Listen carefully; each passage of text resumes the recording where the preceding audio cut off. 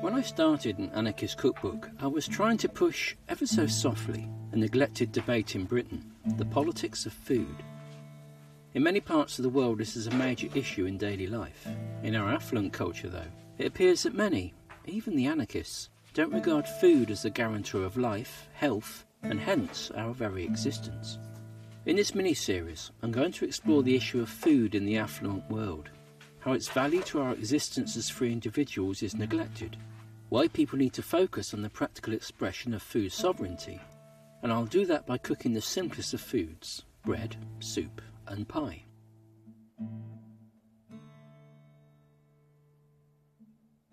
As a Russian commentator said recently, you thought politics was something that didn't involve you, and now it's sending you to be killed. The emerging, multifaceted crisis of global food supply has been created by political choice, operating, for the most part, outside the political debate which most people perceive. Governments set food policy for ideological and economic reasons, and most of those reasons do not protect, as a priority, the well-being of the public or their long-term future. Instead, it enhances the economic power of the asset-owning class at the heart of the 1%. Archbishop Helder Camara famously said, "When I give food to the poor, they call me a saint. When I ask why they are poor, they call me a communist." Why doesn't the popular discussion of food recognise its innately political nature? Why has food become a signifier of status and affluence, not a means to guarantee general human well-being? And conversely, why is the failure of states to guarantee a right to food, and the right to food sovereignty, the greatest political challenge to our future well-being? Unless people wake up to that, rather like those indifferent Russian citizens, the developing global food crisis will upend the presently insulated, indifferent, uncomfortable lifestyle of those in the West, for which the recent cost of living crisis has only been a brief taste of what is to come. The radicals of the 17th to 19th century knew this. Their politics was far more tangible. It was about food, shelter, and meeting the basics of life. As industrialism dulled people's senses to the essentials of sustaining life, so the political debates which occupy people's minds drifted towards more esoteric first world issues. This isn't a new problem. It was lamented by the anarchist Peter Kropotkin in his 1906 book, The Conquest of Bread. Whether the leaders belonged to the middle class or the working classes, it was always the middle class ideas which prevailed. They discussed various political questions at length, but forgot to discuss the question of bread. I love food. I like growing it, I like foraging for it, I like preparing it, I like preserving and storing it, and for all of that practical effort, I like feeding it to family and friends. For me, food is the basis of all other parts of our lifestyle. Food is a connection to our authentic biological nature as living creatures, sharing a world of a host of other creatures in a complex global ecology. Get that one thing right, and all the other parts of your chosen lifestyle are negotiable. It's taken a long time to create the materials in this mini-series. Truth be told, it's actually really annoying to have to interrupt the joyful process of food preparation by trying to film it, or worse, weighing the ingredients. Instead of rushing to publish this series, over 2022 I produced some cooking-free videos around the subject of the right to food, and how that intersects with the origins of the cost of living crisis, just to test people's reactions to these ideas. While positive, I felt the response to those videos was still ignorant of the innately political nature of food within our lives, and why the alternatives to that process are based within anarchist ideas, as they require us to collectivise and take control of the natural resources communities require to ensure their future sustainable supply of food. Though future episodes will focus on food preparation, in this part I'll talk about the big idea, that a successful lifestyle must be based on access to sufficient, healthy food.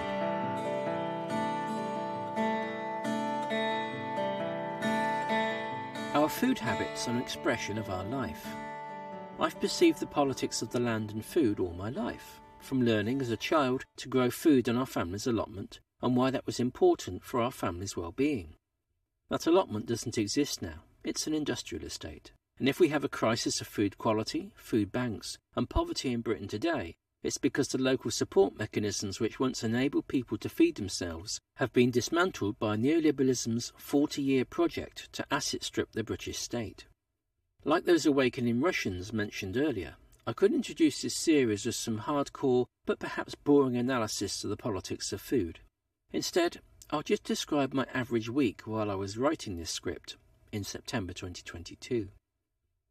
We live on a minimal income. That's a conscious decision, a trade-off between being able to live and follow our creative passions, and living in a way where our material desires demand that we have proper jobs to fund that lifestyle.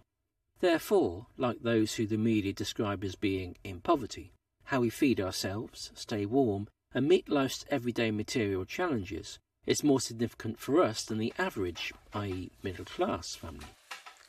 On Monday, my week began by making bread. 3 large loaves of blended wholemeal white sourdough. Each probably costs around £1 a loaf to make, a few pence cheaper than a bag of sliced industrial white bread, and probably much less than half the cost of something similar in the supermarket. But the price is irrelevant. It tastes lovely. It's way better for you than industrial bread, and making it is a joy. Over the summer we filled one drawer of our freezer with fresh raspberries, picked from our small plot of next to no maintenance raspberry bushes in the garden. That 4 square metre plot probably produced getting on for £100, shop equivalent price, of raspberries this year. We 5 or 6 kilos in the freezer. We also ate a lot fresh, and then we distributed the excess to our neighbours. In return, a neighbour had just given us about 6 kilos of fresh pears from their tree. We ate some, and on Thursday I turned much of the rest into pear pies to store in the freezer for later. Such examples of cooperative food culture are a natural part of human communities across the globe, and are innately political.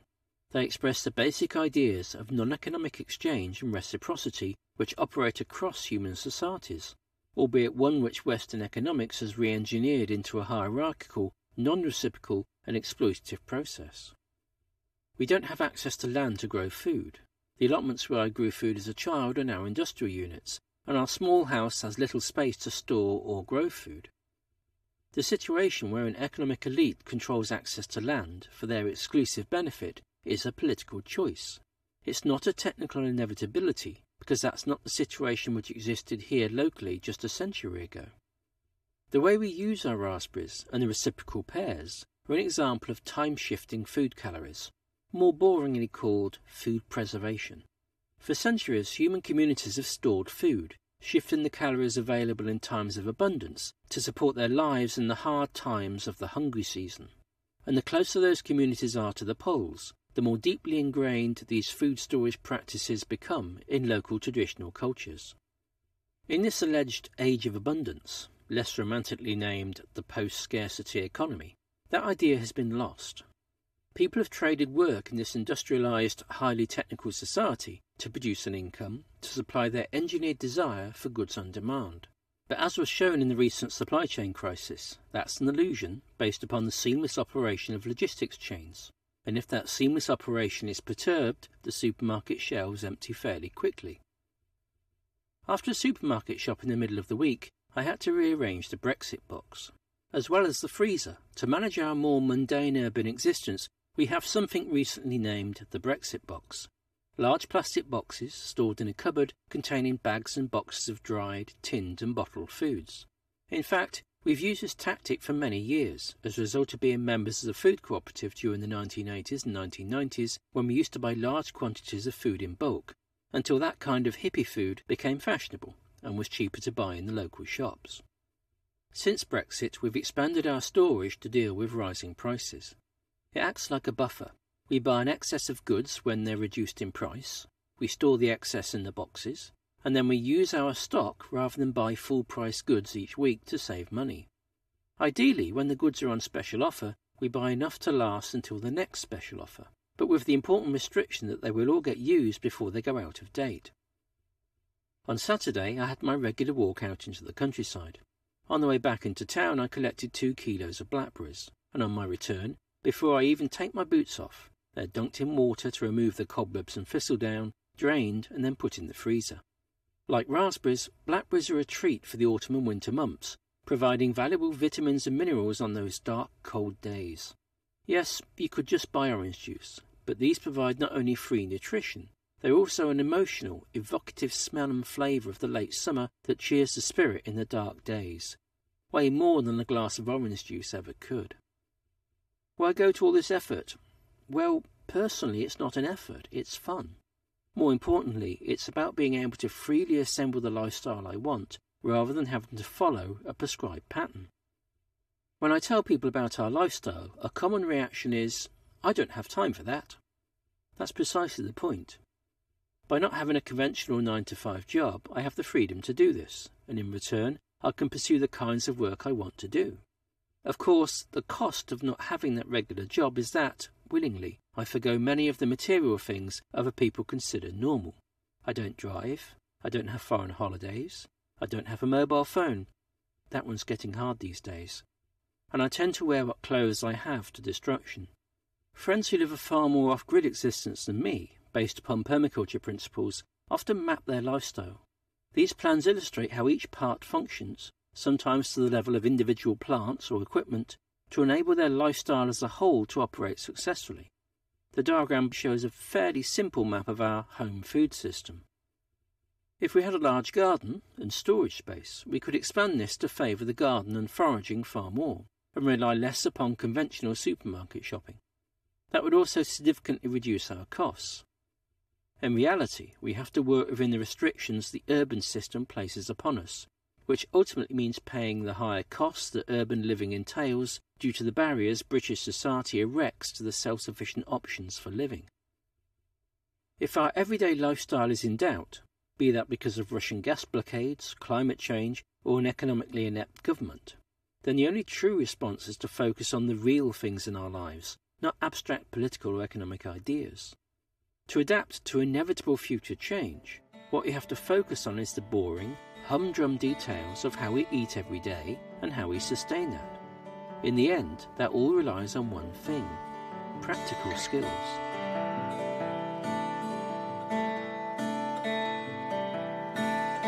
What we proclaim is the right to well-being for all.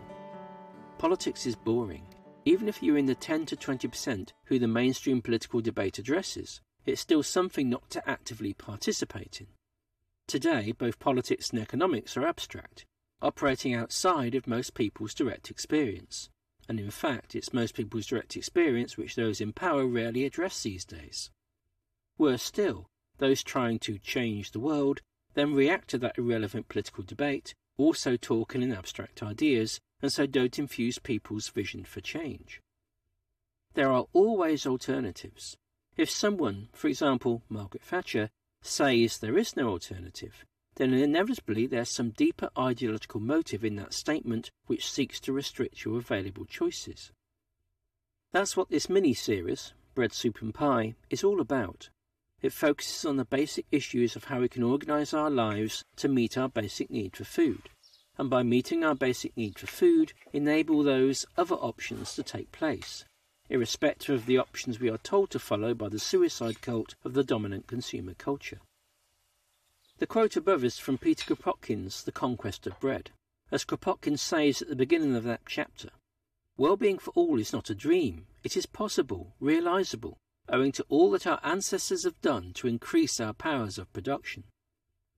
In order to have choices outside of the conventional consumer lifestyle, what is required are practical skills, the sort possessed by our ancestors. Not simply cooking or gardening, but more generally the ability to anticipate and plan what we do right now to enable our lives to be easier in the future. For example, the diagram of our home food system shows travel food. When travelling, we can't afford to stop at cafes or chain coffee shops. We take our own food. That idea was taught to me in my childhood, when, on long journeys, we'd stop and cook food on the side of the road. Over the years, with my love of the outdoors and camping, I've developed that basic skill to the point where I can cook many of the things I make in the kitchen outdoors on a stick fire. That's another skill level that creates greater freedom to choose. It enables you to leave behind the conventional cooking process, be that by choice or because of future power cuts or economic crises, to improvise how you cook the ingredients available to feed yourself under any circumstance. Why then choose bread, soup and pie to illustrate this process of developing our skills? Bread is something innately human. It represents the use of cereal-based agriculture to feed society for the past 12,000 years. Now there's a lot that's bad about that system, especially in its recent industrialised form. And despite the protestations of primitivist types against eating cereals, the fact is people will be forced to continue using some cereals in the near future as a means to feed themselves. A kilo of raw wheat, the weight of a loaf, doesn't give a lot of nutrition. You can boil it and eat the gruel produced to get some calories from the starches. It's possible to sprout those seeds to get some calories from the liberated sugars and some better levels of nutrition as the indigestible components are broken down through germination. But the greatest level of nutrition is produced by fermenting those grains, which magnifies the nutrition available to a higher level than in the wheat alone, with the assistance of the microorganisms used in bread making. Bread making is a foundational skill in a society based upon cereal agriculture, and if mastered, it enables people to convert a supply of cheap raw grains into highly nutritious food. By soup, I don't simply mean a watery broth. About 800,000 years ago, long before the development of settled agriculture, one of humanity's most important developments was the use of fire to cook food. In particular, first roasting and later boiling was essential to breaking down the fibre and carbohydrates in food, making more of the calories they contained available to our gut. Soup, therefore, means boiling things to make them more nutritious, from grains to root vegetables to forage greens. That includes watery soups, but also the more traditionally lumpy stew. Finally, pie isn't about the pie filling, it's about pastry making, which was humanity's more recent food invention. When pastry was made in medieval times, it wasn't usually eaten. It was basically a container made of flour and water, used to hold meat or vegetables that could be baked and then consumed, with the hard, often burnt outer pastry case thrown away. From the 16th century, what made pastry edible was the addition of fats, varying levels of which, in combination with different grades of flour and leavening agents, created the range of pastries traditionally used today. Pie is therefore really about pastry making, because once mastered, this allows you to create sweet or savoury pies, either in baking tins or freestanding like old-fashioned baked pies and pastries. Essentially then, bread, soup and pie is about learning the foundational skills of cookery, where possible, not just in the kitchen but outdoors too. That's because, in usual circumstances or in emergencies, once you have these basic skills in your head, it's possible to feed yourself and others under any condition.